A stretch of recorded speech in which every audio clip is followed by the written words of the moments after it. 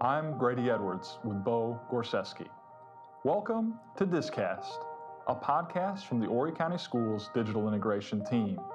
We believe that educational technology can be used to transform teaching and learning in the classroom. We strive to spotlight the good work our teachers are doing across our county and hope our discussions will inspire possibilities for your classroom. Your journey into the world of Edtech starts right now.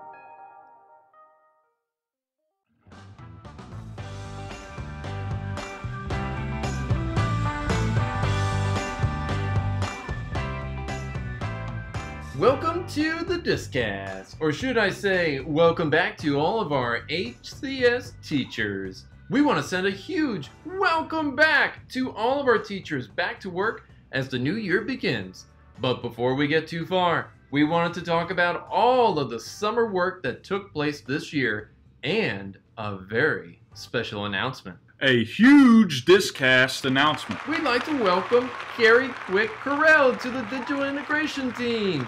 Kerri is a former middle school science teacher at Whittemore Park and North Myrtle Beach, and an instructional coach at North Myrtle Beach. She has already been a fantastic addition to the team, and we are very happy to have Kerri with us. We even have Kerri here to say hello and tell us a little about herself.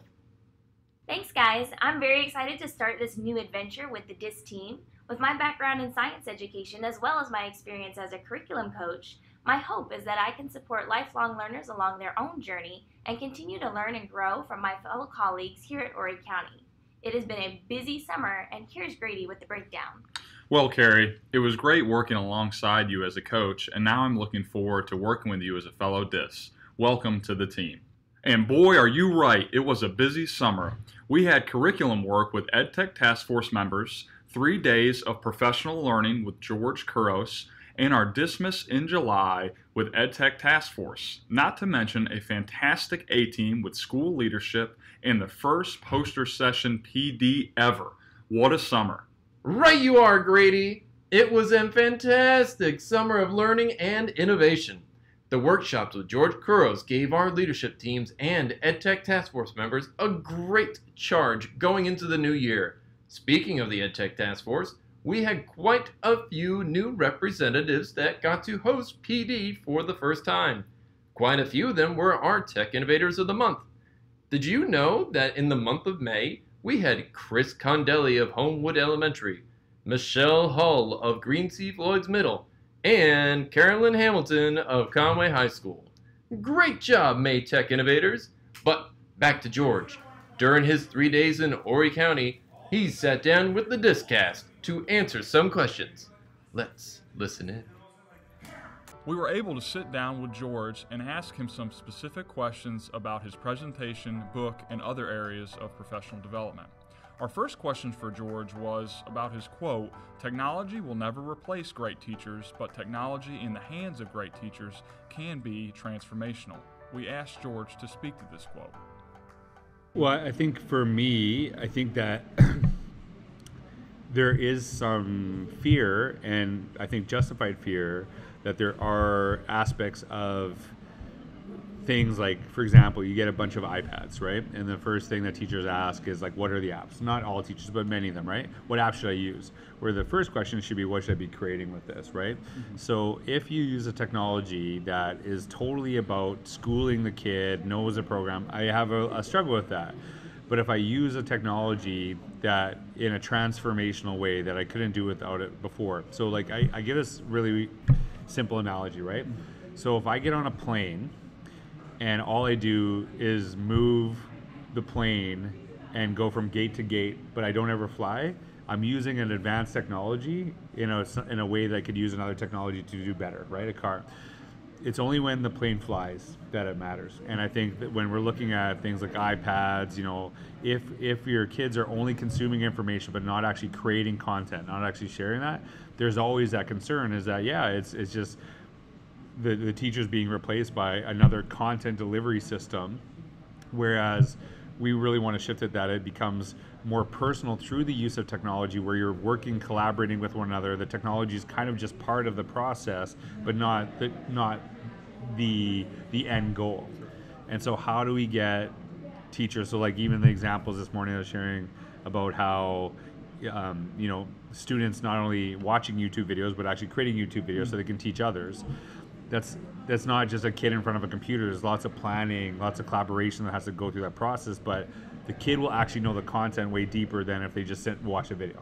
Right? If I have to teach the entire world, it shifts things for me. So I think that's something that always has to be addressed. And I think when teachers see hey, we're now delivering content through this medium instead of you, but we only see our roles as content delivery, then yeah, I can see the concern, right? So. Next, we talked to George about his opening keynote and the importance of building relationships. Why are relationships so vital when building a culture of innovation? Well, I think for me, and I think for any teacher, any staff member, is that we build the relationships, and I think a lot of people get it. It's like, we want to be these like fluffy schools where, it's all about every kid is cared for, which is obvious, right? But the reason why we build the relationships is that we feel that we work with people who have our back, right? That we work with people that when we take risks and things don't necessarily work the way that we wanted them to work, do I have the support of that person, or am I going to be attacked for it? Sure. And I think that we look at relationship building as crucial to actually be able to further push the work that we're doing. And I'll give you an analogy, because people say, well, you don't have to have a relationship to learn. And that's true. That's 100% true. There's tons of people I have learned from that, I don't necessarily they've never treated me well, right? Sure. But I think about this one professor I had. He was a history professor, and he got me so hooked on history, and I was just so fascinated. And he was easily the best lecturer I've ever had in my life. He was just so fascinating to listen to and just interesting. And I could just sit, I wouldn't even have to write notes. I would just absorb everything he was saying, just the way he would say it. But I always wonder how much further, because he would just do his thing, leave, that was it, right? I always wonder how much further I could have actually gone in that area if there was any connection, if he actually knew my name, actually helped me figure out some of the things that I want to dive into. I felt I was good in his class because I could do well in his test, because I could easily remember the things that he said, but I actually don't necessarily know if I understood them as well, right? And I think that for that real deep dive where we go beyond the notion of regurgitation and replacing learning with the term regurgitation, which I think happens too often, is that we use studies that, kids will, without devices learn better or learn worse than kids without them or whatever. But when you actually dig into the learning, it's basically because the kids are better regurgitating, but it doesn't mean they understand. And so I think that relationship piece, when you're looking at all these other factors around what happens in schools, is that I know that I'm supported, I know I'm cared for, so I can be pushed to become better. I think as an adult, and maybe it's because I'm getting older, if all I feel is you attacking me or going at me all the time, but I don't feel you value anything that I do, I don't really have interest in what you have to say. And it doesn't mean you can say it however you want, but it doesn't help me grow. And I think that's what we have to look at, is that we want to build these relationships at every level of our school so kids can be pushed to their next level, that they know they're safe to challenge themselves. So I think that's one of the reasons why it's so important to me. We asked George to elaborate on the idea of school teacher versus classroom teacher. So I kind of distinguish between the idea of classroom teacher versus school teacher, and this is just stuff that just was really to help me clarify, and a lot of people resonate because they can physically visualize what I'm talking about. So when I talk about the idea of a classroom teacher, it can be a teacher who knows their stuff, builds good relationships with their kids, but they also, when they leave their classroom, they have no interest in getting to know other kids in the school, right? And it doesn't mean they don't care. I think a lot of people get mixed up. It's just that they don't necessarily build the connections. They're often the ones who send kids to the office really quickly of kids they don't know because they don't have the relationship, which they would never send a kid in their own class that quickly, right?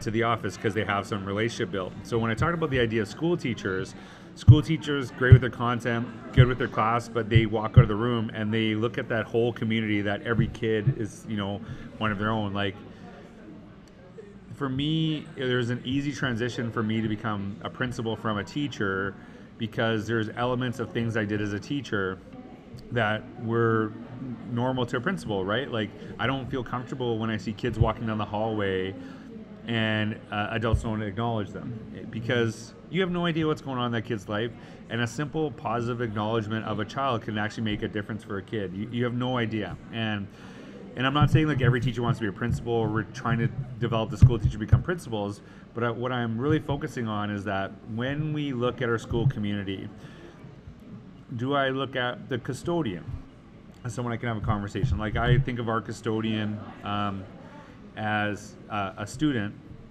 Mr. Rourke. He was one of my favorite people in that building. We used to talk to him all the time. And I'll tell you, if you did graffiti in the school, there is a massive issue with the kids because the kids love Mr. Rourke. So we took more ownership because we had that relationship with him, right? And so I think that's something that I really focus on at all levels. If you look at high school dropout rates, if you interview kids, there is a consistent theme, as in many of the dropouts, that the kids believe no adult would care if they left. So you hear quotes like, well, if every kid had at least one adult, and that's all nice and stuff, but I don't think that in a 12-year period that one adult is actually enough. And I think that we need to do our best to become advocates for all of our kids, all of our staff, whether we teach them that year or not. And I think that's for me is why I really try to talk about those terms, really think of an individual's role in the whole of the school, right? It's not just about my class, it's about every kid, right? If I share things with you as a teacher, because I know they'll help your kids, that to me is a school teacher. When I hold things because I don't want you to take my stuff because I've worked so hard to build it, that's the classroom teacher, right? I don't want to just give you my stuff right away because I've worked for this and I'm not just letting you teach other kids with this stuff, right? I think that's where I try to make that connection. So our next question for George was, what could we do to improve RPD sessions, and how can we effectively personalize RPD? Well, so let's just distinguish between the two. So personalized learning, I think, has been connected with tech initiatives in the sense that we run some program, the technology knows the kid, and it starts personalizing to the child, right? And I'm not saying that's bad, but I'm saying that we are, and I think this is a comment you made earlier, is that you're creating systems that will eventually replace teachers, because I could do that with 1,000 kids, right? And so I was actually in Del Mar schools there in California, and they actually really talk about the personalization of learning. So when they talk about the personalization of learning, I'm sure they have some elements of, what I'm talking about with the technology, but it's really, do we know the kids in front of us? Do we know who they are? Do we know what they excel in? Can we identify their strengths, right? So like, even I'll give you the notion of response to intervention, multi-tiered support systems you hear often in schools. A lot of times when we talk about our kids who are struggling, what we do is we focus on what the things we can't do. We say, like, here's the strategies we're going to do to actually make them better at this process. Now, take that notion and then apply it to a teacher, right? So teacher's struggling, and all I do is focus on what they can't do, and I just keep hammering them all the time. We get a team around this. Do you think that person would want to work for me? They would hate it. And so I think that when we talk about personalization of learning, we want to find out who the people are in front of us. And so I know that, and I think this is the trick, right? So we have a vision, and hopefully it's a co-created shared vision. And I think both of those words, co-created and shared, are really important. And it's more likely shared if it's co-created, but you can't call it shared if I had no input. When you look at that, we have people going, towards a similar vision. Can we create opportunities within learning as a group or as a whole where we start to personalize stuff? So as you're seeing today, there's things that obviously I want to make sure that I address today, but I also wanted to do in a way that's honoring the questions of the people in front of me. Because I think when we think about personalization, we think about, okay, we're going to offer like EdCamp style, we're going to have 50 different sessions, and you know what, like knitting might be great, but it's not necessarily doing anything to further the vision of the school. And so how do we tie it in? And so you see this a lot of times.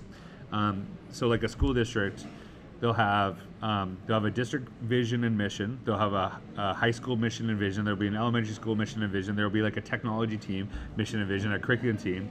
It is hard enough to get everyone on board with one. It is way harder to get everyone on board with 6, right? And so the key there is, do you have a shared vision throughout the district that every school has some ownership over, in the sense that the vision for the district and how you attain it is going to look different than at the high school level than as a technology team. The pathway to get to the end goal is different, but the end goal is the same wherever you go. And I think, like, I've worked in a lot of districts, and like, no, it's good because, you know, we want to really personalize it to each school community and things like that. So I, as a teacher, do I focus more on the vision of the high school that I work at, or do I focus on the vision of the district? Which one supersedes the other? And then you just get people messed up. And I think, like I said, the community that you work in is so important in understanding them. But if you're really going to be effective to actually achieve even a singular vision, you have to give people ownership over the process of how they get to that end goal, even though the end goal might be the same, right? And I think it's the same, like we talk about in school, the notion of personalized learning versus individualized. Well, when we talk about individualized learning, it's often, you know, kids taking different paths but to the same end goal. But when you do the personalization of learning, it can be kids taking different paths towards different goals. How do we create opportunities for both, right? So for example, Genius Hour might be something that doesn't have to tie into the curriculum, but gives kids, you know, the opportunities to learn how to learn. Whereas individualized learning, I have a curriculum goal, but the kids can do different types of assessment to show their learning in that space. That's more of an individualized. So I think even at the staff level, we have to create those opportunities as well. That we do tap into the areas and strengths and interests of our people, give them some opportunities to learn things that are important to them, but we still have to keep people on a, you know, together on a vision. And if we can't keep people together on a vision because they don't see it's relevant, then maybe your vision's not good, right? So that's something to focus on. And finally, can you explain our role as educators in preparing students for authentic learning experiences? So I think that, so first of all, I don't necessarily ever talk about preparing kids for jobs that don't exist, because at no point in human history are there all the jobs in the future were already determined. Sure. Schools have always, you know, we've always known there's change in the world. Like, the rate of change is quicker than ever, as it has the century before, as it was the century before. I think that what is massively different now is we need to help kids think about how they create opportunities for themselves, not learn how to work for other people all the time, right? And I'm not saying if you work for someone else that's a bad path, but there's a lot of opportunities that kids can actually make for themselves now. And a good friend of mine, AJ Giuliani, brilliant educator, he says something along the lines of, we're not trying to prepare kids for something, but we're trying to help them prepare to learn anything. And the idea, and I think this is the whole premise of the notion of the innovator's mindset, that no matter what comes my way, I will be able to figure it out and I'll be able to create opportunities for this. So like, I'm asked this question all the time. So what's the next big technology? What's like the next big thing in education? And my answer is always the same. I have no clue. All I know is no matter what it is, I will be able to figure it out and I'll be able to create something to make it better for kids. And I think that's something that we really need to shift to, is that we are so scared of change and scared of the next new thing, because we don't know what it is, as opposed to being comfortable, like, yeah, there will always be something new, and will I be able to figure it out? Will I be able to, do I have the skills and the tools personally that whatever learning comes my way, I'll figure it out? And when you talk about the idea of, like, we have curriculum, we have this and state tests and et cetera, 100%, there's constraints on the system, there's always going to be barriers, and we always have to, like, address those barriers in some manner. But I think Katie Novak, she's actually my co-author for my next book coming out called Innovate Inside the Box. She said, the grade 3 kid right now doesn't care about what you're trying to do for 2030. They want the best opportunity right now. And so what we focus on in our book is the idea that how do you make incredible things happen within inside the constraints? And I think that's one of the shifts, and that's something I'm talking about, is that, hey, you know what, there is certain curriculum things, but can you get a kid to create a YouTube video to explain it? Whether you know how to make a YouTube video or not, get the kid to figure it out.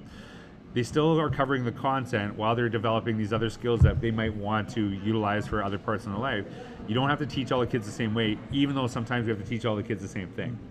And so I think that as long as we're creating or developing our students as people who can figure out whatever it is that comes their way, we'll be fine. But if you're trying to, like, so for example, I'm not saying coding is a bad thing, but if you're trying to ensure that all kids can code because there's going to be so many coding jobs that open up, what happens when technology does artificial intelligence does all the coding for you? And so do those skills become irrelevant, as opposed to, do we teach coding because the skill develops like problem finding skills and all these other aspects, right? Not just like simply preparing kids for coding jobs. I don't think that's, and Brian Aspinall does a great job talking about like the bigger benefits of coding as opposed to just simply preparing kids for coding jobs. And so I think that's where we always have to shift, is making sure that no matter what comes our way, we'll be fine. Yeah. Good deal. Appreciate it. Thank you. Thanks, guys. Another thank you to George for taking out of his schedule to meet with us. I know we will carry a lot of that discussion and mindset with us as we visit schools this year. Absolutely. Bo, before we end today's podcast, I want to give a huge shout out to all of our ETTF members. It was such a pleasure working with those of you on the curriculum team and on the professional development team that blew away our first ever poster sessions. I know I learned quite a bit from those presenters during those 2 days. You bet, Grady! And for those of you who missed the poster sessions, have no fear. We will include a link to all presenter resources in the podcast YouTube description. Be sure to watch our vodcast on YouTube to see some videos and pictures from the 2-day poster session. Follow us on Instagram and Twitter with @DearDisses. Kudos to so many of our fellow Horry County educators and #relentless leaders that have been sharing on Twitter, like @LaPier James, @MBHS_principal, and @Chris Plowman-Render. Please be sure to give them a follow and see how they are changing things in their schools. Don't forget to also interact with us on our Facebook fan page @DearDis. Finally, check out our hashtags and join the adventure, like #HCSPDL, #EDF, #HCS badges, and get your admin's attention with #LeadHCS and #PosterPD. Finally, take us home, Kerri. Thanks for listening, everyone. We look forward to learning and growing with you this year, and have an excellent start to your school year.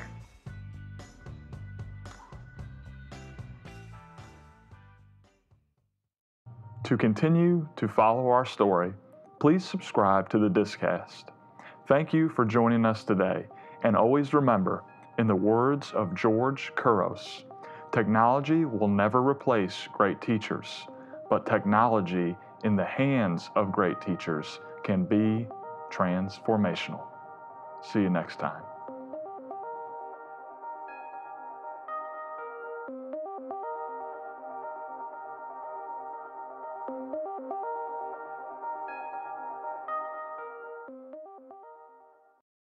Thanks for watching. Be sure to like, comment, or reply to one of our other videos or share the playlist below. Subscribe to our channel and enable notifications so that you don't miss out on the next episode. Don't forget to check out our other resources like the DISCAST podcast and see what else is going on in Horry County schools. Be sure to follow @DearDisses on social media or contact us via email or our blog. Thanks.